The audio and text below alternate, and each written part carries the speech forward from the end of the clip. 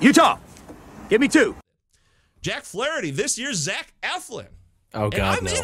I'm in on it. I can't believe I'm in on it. I hate Jack.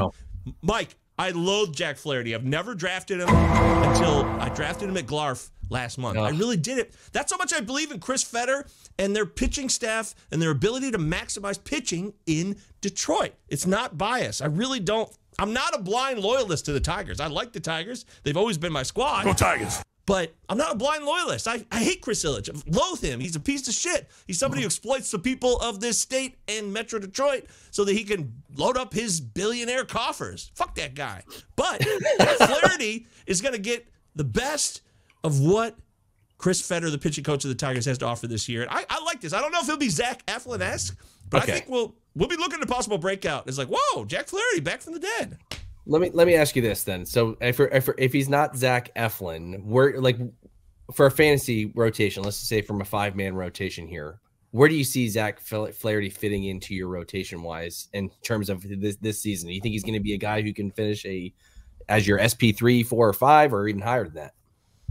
That's a great question. Yeah, actually, if I look at my squad on Glarf and I say, okay, well, here's my pitching staff. He's a great SP4, a fantastic SP5 if you can swing it. Like, everybody's so down on him, but he's going to play. Like, he's on a 1-year deal. They're going to run him into the ground and see what he can do. And he's got every motivation. He's still a young guy. I mean, he was a high prospect. He and Max Fried went to the same high school in California. Oh, but really? He's got every. This is a 1-year deal. Now, it's a lot of money. It's what, like 14, 15 million, but that's not that much for a starting pitcher. He's got every reason in the world to let it all hang out. He's in Detroit. It's a great place to pitch, and I think the Tigers kind of on the come line. So yeah, I think Flaherty is going to be a good buy. I like Flaherty. You got the field and the come line in the same show. Nice job, Britton. Yeah, I can do that. What's the point? Oh, I thought the come line. I thought the come line was from the Hoe House. I didn't know. I'm so glad you got the Hoe House though, because if it would have gone away forever, I don't think I ever would have forgave myself. Nice job, Mike. Thank you. On the what line? The come line, Joe. That's right. Come or don't come, but you got to do one or the other. You got to make a choice in front of all those people, too. So, look, Mike, if Flaherty gets hurt, then it's a bust. But I'm saying barring injury. And when I'm saying anything, I'm always talking barring injury. So. Sure, of course, yeah. And the only reason why I'm out on Jack Flaherty is for that reason, is because he's been hurt for majority of his career. And number two, I don't like the walks. The walks kill me. And he's also given up the long ball a lot, even with us when he was with the Orioles for a little bit last year.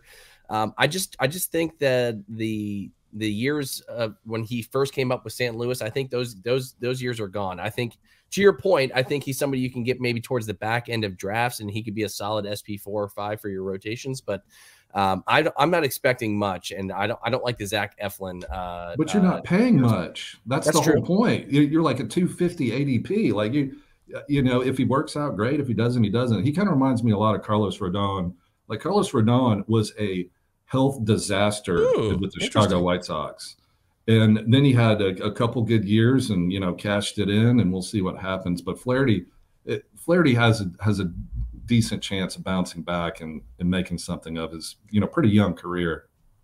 141 innings last year, which gives me a little hope. I'd like to see that he was able to at least get that much. If we get 150 innings out of Jack Flaherty this year, I'll take him. That's good enough for me, Mike. It really is. But the walks are right here on the screen is a problem. Yeah, he had a 1.58 whip over all those innings with a 10% walk rate. That's not going to cut it. Obviously, you're right about that.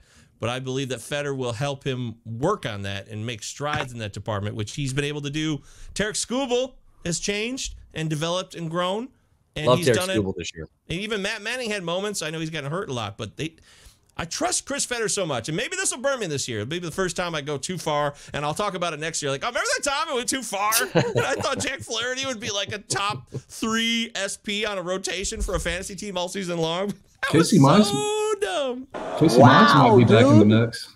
He's looking good in spring training, I hear. He is. There's been some. Check out I won't talk about it here, but check out the Motor City Metrics podcast. Shout out to those guys. Rogelio Castillo, Chris, the Youper, all those guys over there. They know exactly what they're talking about with the Tigers. In-depth 24/7, plus their minor leagues and their farm system.